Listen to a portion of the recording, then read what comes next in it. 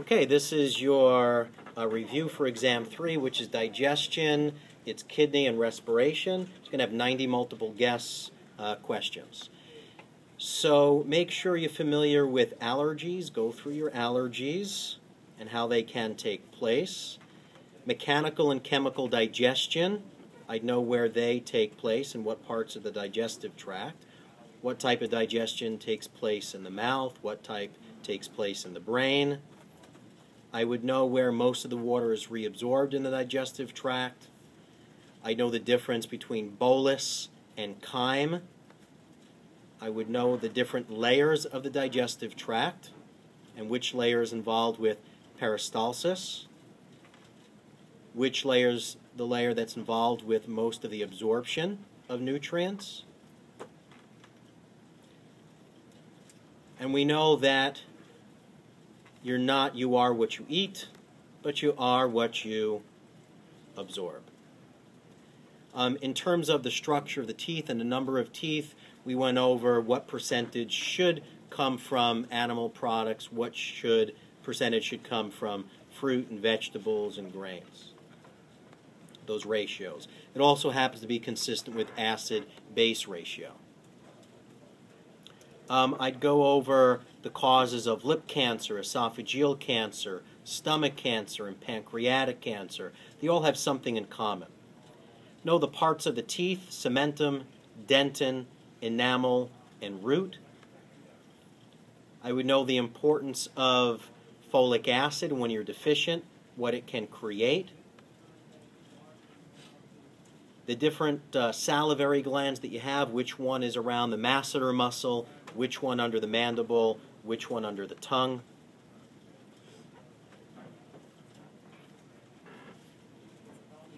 I would know what's found in saliva, what's there to help neutralize the acidic pH of the stomach. I'd know what Barrett's metaplasia is. I'd know the difference between dyspnea and dysphagia. There'll be a nice matching section on different cells. I'd know chief cells, parietal cells, alpha cells, beta cells of the pancreas, and endochromaffin cells. I would know what they produce. I'd know what a peptic ulcer is.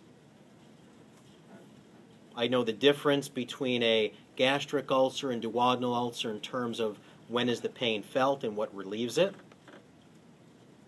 I know the parts of the small intestine, the order of those parts. I'd know the function of the plica circularis.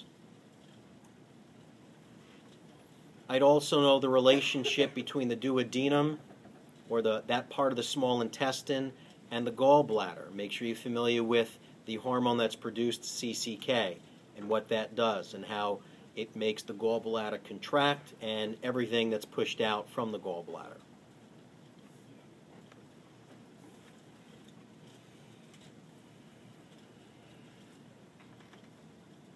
I would know the different accessory organs that are involved in neutralizing the pH of the stomach. Go over Crohn's disease, what it is and what part of the digestive tract is most commonly attacked by it.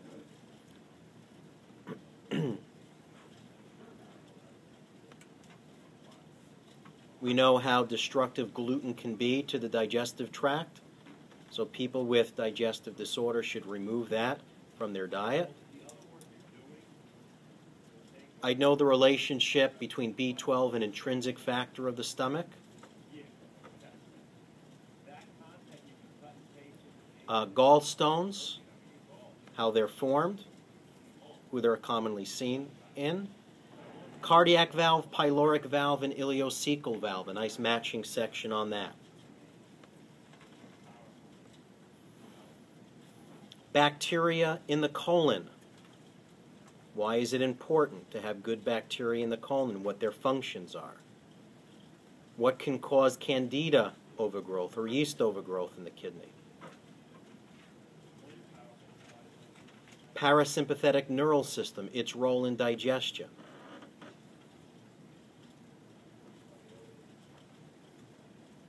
I'd know what a hiatal hernia is. I'd know what GERD is. I'd know what dysbiosis is.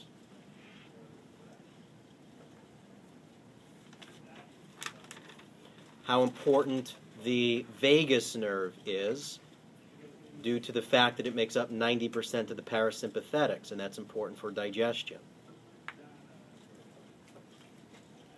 Diverticuli. Go over bile. Where is it made? Where is it stored? Go over E. coli 0157.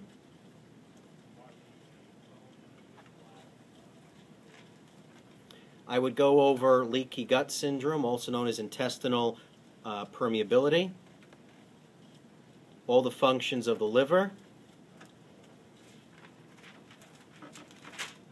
the importance of fiber in the diet, what it helps us with, left and right kidney, just its anatomical location, ureter versus urethra, what is retroperitoneal, the nephron, what shouldn't be found in the filtrate, the difference in structure between efferent and afferent arterial, all the hormones that the kidney produces, the loop of Henle in terms of its location, know what if it's in the cortex or in the medulla of the kidney, the functions, main functions of the kidney. There will be a nice matching section on the proximal convoluted tubule, loop of Henle, distal convoluted tubule, and collecting duct. Know where the hormones work and what happens at the different sections. Kidney stones and calcium oxalates. I would know which of the following are diuretics.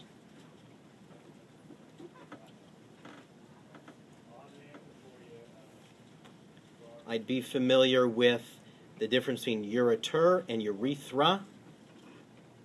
We spoke about detox last week, detoxification, liver phase 1 and 2, and kidneys, how they're involved with detox, and there's a particular pH that's needed to properly excrete toxins from the body. I go over the loop diuretics. We know that they can deplete the body of certain minerals. I go over the RAS system, R-A-A-S system, the renin, angiotensin, aldosterone system. I go over the turbinates of the nose. I go over the Eustachian Tube, its location, the flow of tears through the eyes, the bones of the inner ear, the difference between the true and false vocal folds, difference between the right and left primary bronchi, the difference between the right and left lung, the function of the epiglottis, the damage that could be caused from smoking to the trachea, what takes place in the alveoli, type 1 and type 2 septal cells,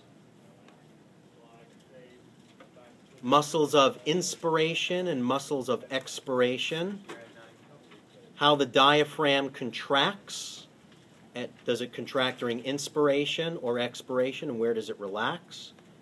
I would know what pneumonia is, what asthma is, what emphysema is.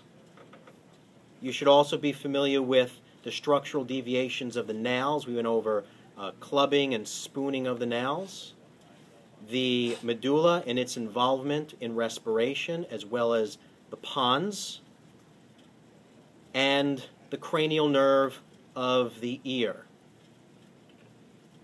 And that's 90 questions. Thank you.